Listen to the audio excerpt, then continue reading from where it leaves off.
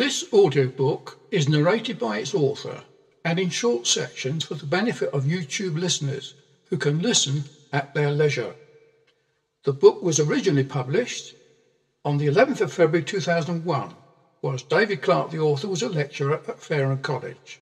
It has gone through various editions, onto an extended edition called Borstal Boys. The 2001 edition reads: About the author.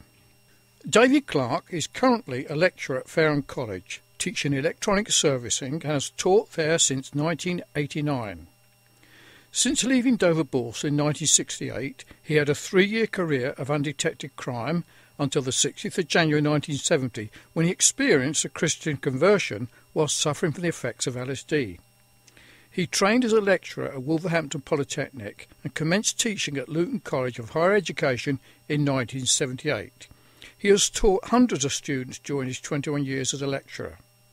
When moving to Fareham in 1990, David turned away from God in unbelief and went through divorce and a remarriage. However, he returned to God in faith and repentance, and since 1994 has spoken to many of his friends all about what Jesus had done for him. David believes it is now time to complete his students' education.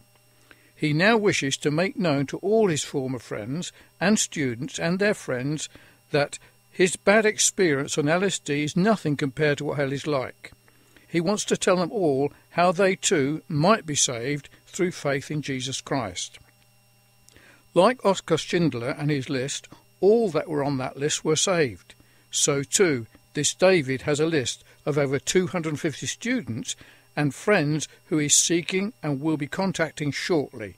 He wishes to persuade them to listen and hear in full of all what Jesus had done for him and what he can do for them. Many of his friends have found life difficult and gone through marriage breakups, been made redundant and without work. Some are without hope, some in drink dry-out centres, some are ill and hopeless, and some have died. David conducted the funeral of John Sawyer in Titchfield in 1997, a student of his, when he had no one left in the world to help him in his death.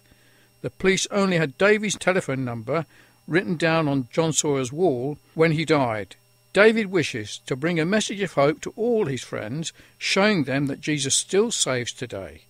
David believes he has had a word of encouragement from the Lord about this testimony, and it is this: And he was astonished, and all that were with him, at the draught of fishes which they had taken. Luke chapter 5, verse 9.